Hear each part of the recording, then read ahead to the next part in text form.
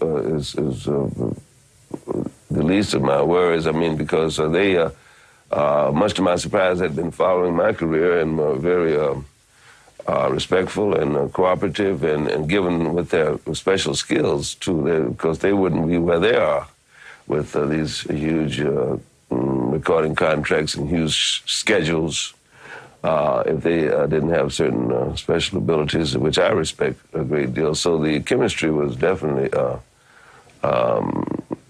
in power during this collaboration.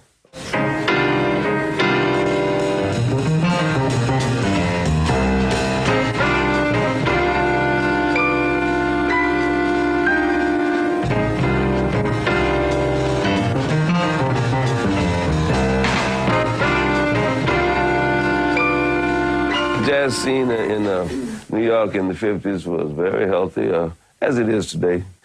I saw people like Miles Davis honing their careers more or less right before my eyes. The Modern Jazz Quartet was just born at that time because I arrived there in 1955.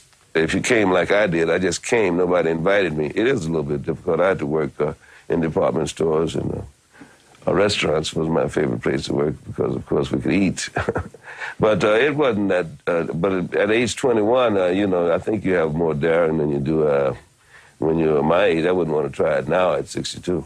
But who knows? Maybe I could get through now, too. You know, I sat in with the great Duke Ellington when I was in military service, and I was stationed in New Jersey, just a few miles outside of New York City. And this was back in the 50s, as a matter of fact. So me and a friend of mine who was a singer, dared asked the great Ellington to sit in. And he said yes, and I was just thrilled. You know, and first of all, we were in disbelief because we didn't think he would let us. But my friend sang a tune, what is this thing called, Love? I played, Duke stepped down. And he told me to go easy on those keys, young man, in just typical Ellington's phrase. And then when he came back and we finished the piece, he said, I thought I told you to go easy, which is something that has endeared him to me still to this day.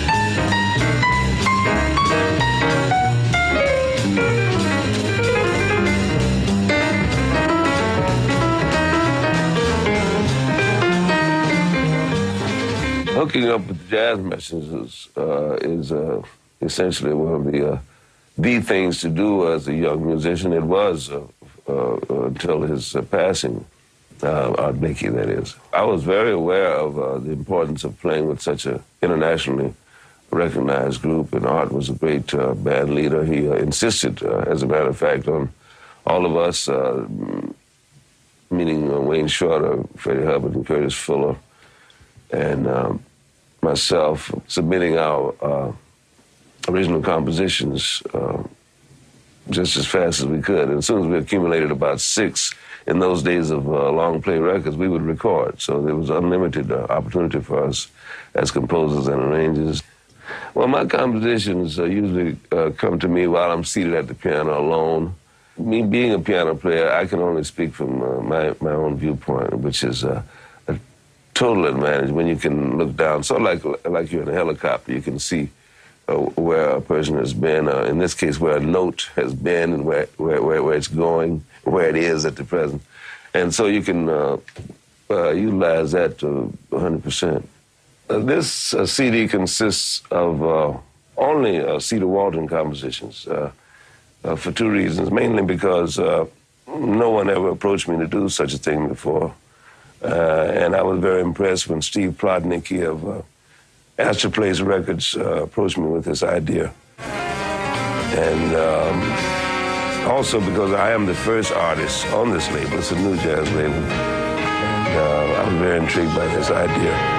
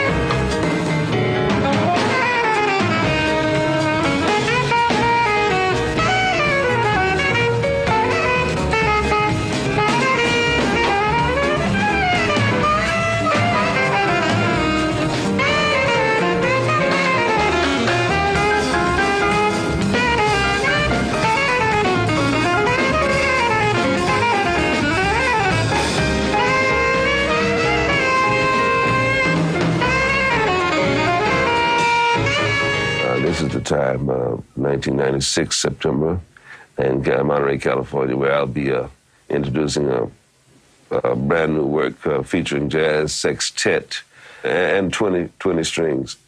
I'm in the midst of writing a new work now for that one occasion. And it'll be recorded, though, because they record everything in Monterey. So there'll be an audio representation of this event, and I'm looking forward to it.